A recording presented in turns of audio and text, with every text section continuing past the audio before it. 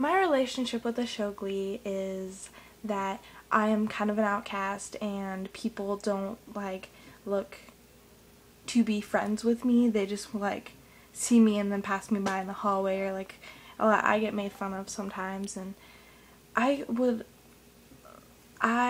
never chase after people to be my friend. I would always have to have them come to me, and that doesn't ever happen a lot.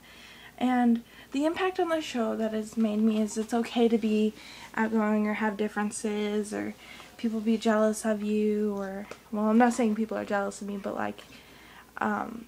just not trying to be your friend. You are who you are, and if they're not happy with it, then don't do it.